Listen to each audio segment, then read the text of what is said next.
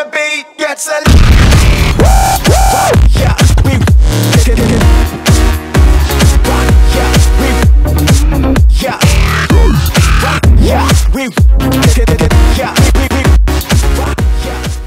What is going on YouTube? This is Cubs360 here, and as a kind of PC guy, I'd start making a few more PC videos. So anyway, I'm gonna get straight into it. So look, say you're a consumer obviously, and you're building a PC, and you see, this is just the example, right? So this is supposed to be dual GPU versus single GPU video, where you see, say, a GTX 690 and you see a GTX Titan, and they're both $1,000, and you see that they're pretty similar, but the 690 ends up performing better in a lot of circumstances. But well, not but look, here's why. This is the thing, you guys. It might be hard to understand, especially if you don't get what I'm saying. But this is it. So, a car like a GTX 690. A 690 is two GTX 680s, except it's underclocked in one PCB, like one card, if you get what I mean. So, say I'll try to put a picture up on screen right now. But a GTX 690, it's two GPUs in one whole package. So you're practically running two GPUs right there. So that means you're running in SLI, or if you have like a 7990, 6990, you're running in Crossfire. So single GPU card, say like a Titan, it's the same price point as the GTX 690. It's $1,000. It performs, it's not a lot worse, but a tiny bit worse than a GTX 690. But it's a single GPU solution. It's one graphics card in the card. It's not two. And I'm sure some of you might know that you can only have a max of 4 graphics cards or 4 GPUs on a motherboard or a system. So let's put this into perspective. Say you have like a motherboard. You buy like an Asus Maximus 6 formula or something, and or is it the formula? The Extreme, sorry, has 4 graphics card slots. I think they probably run at 8x. There's something about a PLD. I'm not a PLX, sorry. I'm not sure how that works, but whatever. Regardless, look, if you got a 690 and you're like full rich on to buy another one, you can buy another 690, but then that's all. You cannot use the other two PCI Express lanes because you have filled up the graphics card slots by using two 690s. Because as I said before, you can only have a max of 4 GPUs, and each 690 has 2 GPUs on it. So watch out when you're gonna buy a motherboard and you plan on buying dual GPU solutions. And when I say dual GPU solutions, I mean 2 GPUs in one. I'll go over like 2 actual GPUs and like soon. Then go for motherboard that just has 2 slots and they run at 16x. If that's what you plan on doing.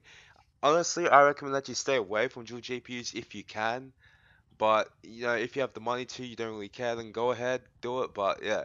However, if you do buy Maximus 6 Extreme and you have a Titan, then you have room to upgrade to buy a second Titan. You can put it in. You can buy a third Titan, put it in. Buy a fourth Titan, put it in. But honestly, after 2 graphics cards, having a third and a fourth, it's not really going to be for gaming. It's going to be for benchmarking purposes.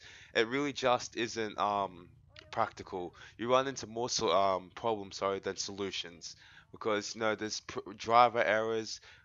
Just the game's not supporting it properly, bad scaling. It would be a big headache if you go for 3 or 4, but 2, yeah, that's right. So if you want to buy a GTX, look, so pretty much I'm gonna put this here, a single GPU card.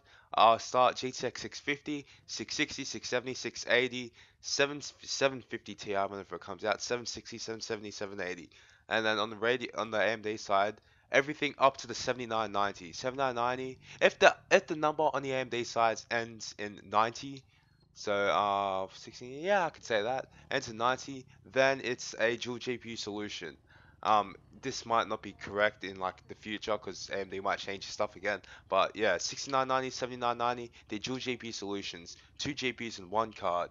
So getting back to the actual point, if you're a consumer, you want to buy a card.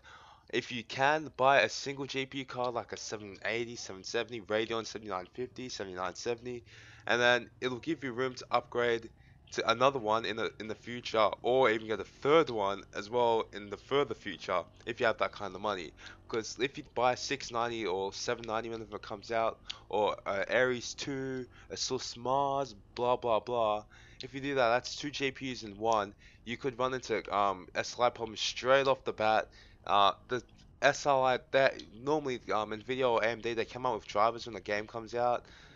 It's normally on game launch, but it might not be. You run into driver issues. It's just not worth it. So unless you have the money to just go single GPU, it's just a better thing to do. So, oh, is there anything else I can say?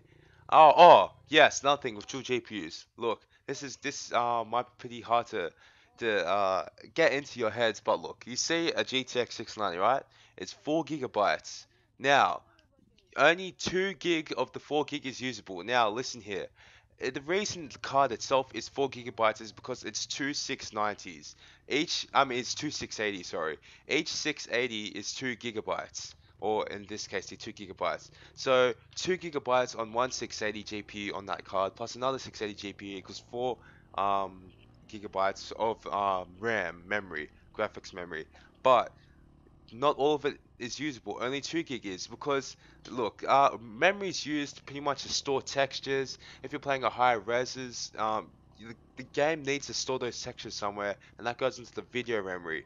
Now, it needs to store each texture to each graphics card, but it does it to not like to each GPU, but it'll store that texture to both. It can't just store it to one.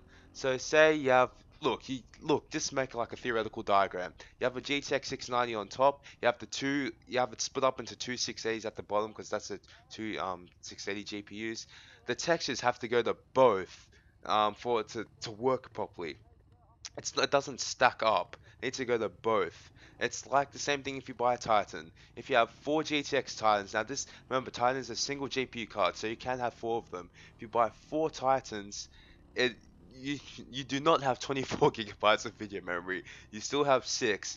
Just that each thing from that main Titan from the well, it's a bit, you can't use the same kind of diagram, but the game stores it on each graphics card. That's the best way I can say it. I know I don't want to confuse you guys, but that's just the best way I can put it. It just needs to store the textures and all that information onto each GPU. You can't just store it on one, leave it on the other. Otherwise, what's the point of it? It's useless. So unless they come out with stacked RAM, which I do think they will be soon. I think Nvidia with Maxwell, or maybe it's the one after that, the architecture after that, they want to do stacked RAM, so it actually does stack like that. Yeah, and yeah, that's the future. But as for now, nah. So look, guys, single or dual GPU solutions. If you can, go for single. If you don't want to, just go dual. And yeah, so it really is up to you in the end. It doesn't matter what you get. So anyway, guys, thank you for watching. This was like a quite a techie video, but I hope you guys enjoyed, and I will see you guys later.